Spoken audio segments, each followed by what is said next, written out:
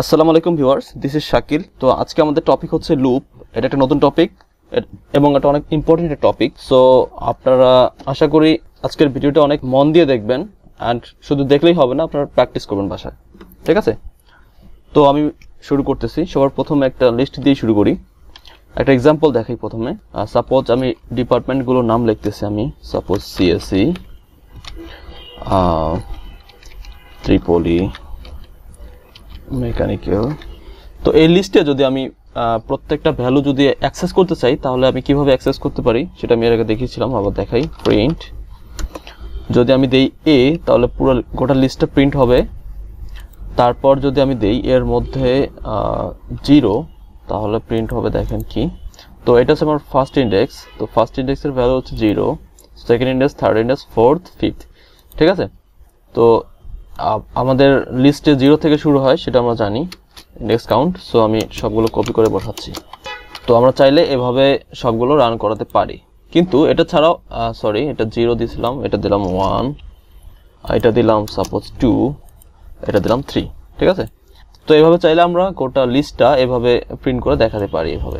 কিন্তু ধরেন এভাবে 100 জন, 200 জন, 300 জন, 400 জন মানুষের ইনফরমেশন আছে, তখনও কি এটা তো মানুষের ইনফরমেশন জাস্ট। যদি আমি কোনো নাম্বার বা এই টাইপের যদি কোনো জিনিস হয়, তাহলে সেক্ষেত্রে কি আমরা এতবার প্রিন্ট করব, বা এভাবে কি সম্ভব না? এভাবে সম্ভব না। সেজন্য আমরা যদি কাজটা সহজে করতে পারি এক লাইনের মধ্যে, সেজন্য আমাদের লুপের কনসেপ্টটা এসেছে। আমরা এটা লুপ ইউজ করে করি, দেখি কিভাবে করা যায়। তো আমি যদি এখানে ফর লুপ ইউজ করি, তাহলে সিম্পলি আমাদের লিখতে হবে ফর, আমি যে কোনো একটা নাম দিব, ধরেন দিলাম আমি, এগুলো সব হচ্ছে ডিপার্টমেন্ট। সো ডিপার্টমেন্ট ইন আছে কোথায়? এতে, তারপর একটা কোলন হবে, তারপর আমি এখানে যেটা করব প্রিন্ট, তারপর করব ডিপার্টমেন্ট। ওকে, তো এইখানে দেখেন কি হয়।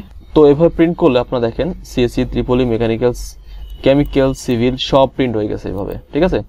তো এটা ছিল একেবারেই লুপের একটা বেসিক একটা কনসেপ্ট। তো ফর লুপ যখন আমরা ইউজ করব, তখন সবার প্রথমে আমরা ফর দিব, তারপর একটা যে কোনো একটা ভ্যারিয়েবল নাম দিব, তারপর ইন যে ভ্যারিয়েবলটা আমরা এখানে ইউজ করতে চাই সেই ভ্যারিয়েবলটা পরে লিখবো, শেষে লিখবো, ঠিক আছে? আর ফাইনালি আপনারা জানেন যে ফর ডিপার্টমেন্ট ইন এ যখন দিয়েছে, তখন এর ইনফরমেশনগুলো সব ডিপার্টমেন্টে চলে গিয়েছে, ঠিক আছে? তো সেজন্য যখন আমি ডিপার্টমেন্ট প্রিন্ট করলাম, তখন এর মধ্যে যা আছে সব এখানে শো করছে। তো আমি এটা কেটে দিই। তো আমি এখন যেটা করব, আরেকটা লিস্ট নিচ্ছি আমি, সিম্পলি বি ইকুয়াল, আমার ইচ্ছা মতো ভ্যালু দিচ্ছি, 10, 20, 30, 40, 50। ওকে, তো এখন আমি যেটা করব, আমি চাইলে এভাবে পুরো গোটা লিস্টটা প্রিন্ট করে দেখাতে পারি, সেটা আপনারা দেখেছেন এবং এটা আপনারা পারবেন। তো যাই হোক, এটা এভাবে আমরা প্রিন্ট করে দেখাতে পারি। কিন্তু আমি এখন যেটা করব সেটা হচ্ছে যে খুব সহজে কিভাবে ফর লুপ ইউজ করে এই সংখ্যাগুলো যোগ করা যায় সেটা আমি দেখাচ্ছি। তো তার আগে আমি প্রথমে একটা টোটাল নামে একটা ভেরিয়েবল নিচ্ছি, টোটাল। তো টোটাল ইকুয়াল 0, আমি প্রথমে 0 দিয়ে দিচ্ছি, তারপর আমি জাস্ট বাড়াবো। কীভাবে কাজ করব সেটা আস্তে আস্তে আপনি বুঝতে পারবেন। সো ফর এগুলো এলিমেন্ট ধরে নিচ্ছি, এলিমেন্ট, ওকে, ইন বি, ঠিক আছে? তারপর এখানে যেটা করব সেটা হচ্ছে যে প্রথমে আমরা টোটালের ভ্যালু দিয়েছি 0। সো আমরা এখানে যেটা করব, total is equal total plus element, ঠিক আছে? কেন আমি এটা করলাম, ধরেন তো এখানে লিস্টের হচ্ছে প্রথম যেটা ভ্যালু সেটা হচ্ছে 10, দ্বিতীয় ভ্যালু হচ্ছে 20, তৃতীয় ভ্যালু হচ্ছে 30, তারপর 40, তারপর 50, ঠিক আছে? তো লুপে যখন আমি এটা যোগ করতে যাব, আমি যখন total equal total plus element দিয়েছি, তার মানে প্রথমে টোটাল আমি দিয়েছি 0, তারপর আমার এলিমেন্ট কিন্তু এখন এগুলো কিন্তু আমার এলিমেন্ট, ঠিক আছে? তো প্রথমে যেটা করবে, প্রথমে টোটাল 0 সাথে ফার্স্ট এলিমেন্ট যেটা সেটা যোগ হবে, 0 সাথে 10 যোগ হলে 10। তো 10 এর ভ্যালুটা টোটালে স্টোর করবে, ফার্স্ট স্টেপ ডান। তো সেকেন্ড স্টেপে যেটা করবে, এখন কিন্তু টোটালের ভ্যালু 0 নাই, এটা আপডেট হয়ে গেছে। তারপর কিন্তু আছে 10 এর সাথে, তারপর এখানে কিন্তু 10, তারপর সেকেন্ড স্টেপে এটা 10, টোটালের ভ্যালু 10, আর তখন এলিমেন্ট হচ্ছে 20, দুইটা যোগ হবে, আবার যোগ হওয়ার পর আবার টোটাল স্টোর হবে, তখন 30, তখন আবার টোটালের ভ্যালু হবে 30। তারপর 30 এর সাথে থার্ড ভ্যালুটা হচ্ছে 30, তো 30 প্লাস 30 60, তারপর তার সাথে আবার 40 তারপর 50 এভাবে যোগ হবে। তো যোগ হয়ে ফাইনাল রেজাল্টটা আউটপুট হিসেবে শো করবে। সো আমি দেখি আউটপুট কি আসে, প্রিন্ট টোটাল। তো আমি টোটালটা যদি এভাবে প্রিন্ট করে দিই তাহলেই বোঝা যাবে আউটপুট কত আসছে। তো আপনারা দেখেন 150, এটা হচ্ছে আউটপুট। তো আরেকটা এক্সাম্পল দেখাই, এটা সহজ এক্সাম্পল। তো আমরা এই 1 থেকে 10 পর্যন্ত যে সংখ্যাগুলো আছে, তো এই সংখ্যাগুলো আমরা কিন্তু খুব সহজেই একটা ফাংশনের মাধ্যমে এক লাইনে প্রিন্ট করে দেখাতে পারি, ঠিক আছে। তো আমরা যদি চাই যে এটা লিস্ট আকারে প্রিন্ট করে দেখাবো, সেক্ষেত্রে আমাদের একটা ফাংশন ইউজ করতে হবে। সেই ফাংশনটার নাম হচ্ছে রেঞ্জ ফাংশন, ঠিক আছে। এটা অনেক ইম্পর্টেন্ট একটা ফাংশন। তো এখানে রেঞ্জ যদি আমরা ইউজ করি তাহলে রেঞ্জ হবে কত, রেঞ্জ হবে 1 থেকে 11 পর্যন্ত। 1 to 11 যখন দিব তখন কিন্তু এটা প্রিন্ট হবে 10 পর্যন্ত, ঠিক আছে। রেঞ্জ ফাংশনটা এভাবে কাজ করে, যেটা ফার্স্ট আপনি যেই সংখ্যাটা দিবেন সেটা থেকে শুরু হবে আর সবার লাস্ট -1 মানে n-1 পর্যন্ত এটা প্রিন্ট করবে, ঠিক আছে, বা কাজ করবে, যেটাই বলেন না কেন আপনি। তো আমরা এটা যদি আমি লিস্ট আকারে দেখতে চাই তাহলে সিম্পলি আমরা এটা দিব, লিস্টের মধ্যে দিব লিস্ট, ওকে। তারপর আমি যেটা করব, আমি এটা একটা ভ্যারিয়েবলের মধ্যে রাখবো। তো সি এর মধ্যে তো আমি এটা রাখি, পরে আমি জাস্ট সিম্পলি প্রিন্ট করে দেব সি।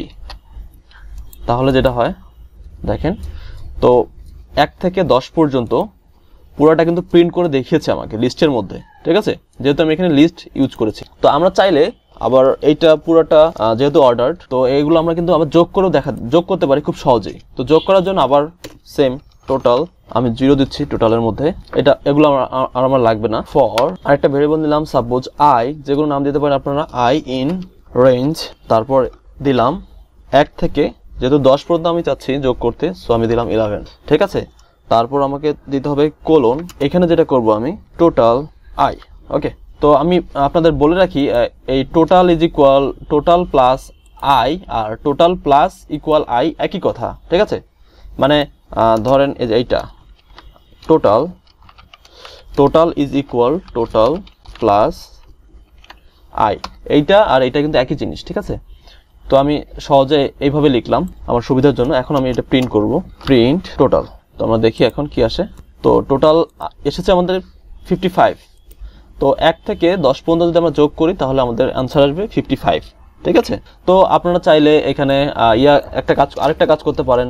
যদি চান যে 1 থেকে 10 এর মধ্যে 2 দিয়ে ভাগ যায় এরকম কোনো সংখ্যা প্রিন্ট করে দেখাবেন, তাহলেও আপনারা এভাবে করতে পারেন। সিম্পলি এখানে যেটা করতে হবে, আমি এর আগে দেখেছিলাম, ইফ ইলস কন্ডিশন ইউজ করতে হবে। ইফ প্রত্যেকটা সংখ্যাকে 2 দিয়ে ভাগ করে চেক করতে হবে। তো ভাগ করব না আমরা, জাস্ট আমরা এখানে দেখবো যে রিমাইন্ডার। সো আই, এটা বলে মডুলাস, আই মডুলাস 2 যদি দেই আর তারপর ইকুয়াল 0 দেই, দ্যাট মিন্স হচ্ছে যে প্রত্যেক সংখ্যাকে 1 থেকে 10 পর্যন্ত প্রত্যেকটা সংখ্যা এক এক করে এখানে আসবে, তারপর 2 দিয়ে ভাগ হবে, ভাগ হওয়ার পর দেখবে এই মানে হচ্ছে ভাগশেষ, এটা মনে হচ্ছে ভাগশেষ। মডুলাস যদি ইউজ করি তাহলে রিমাইন্ডার, তো দেখবে যে রিমাইন্ডার আছে কিনা। যদি রিমাইন্ডার থাকে তাহলে তো সেটা মাল্টিপল হইল না, আর যদি রিমাইন্ডার না থাকে তাহলে তো অবশ্যই মাল্টিপল সেটা।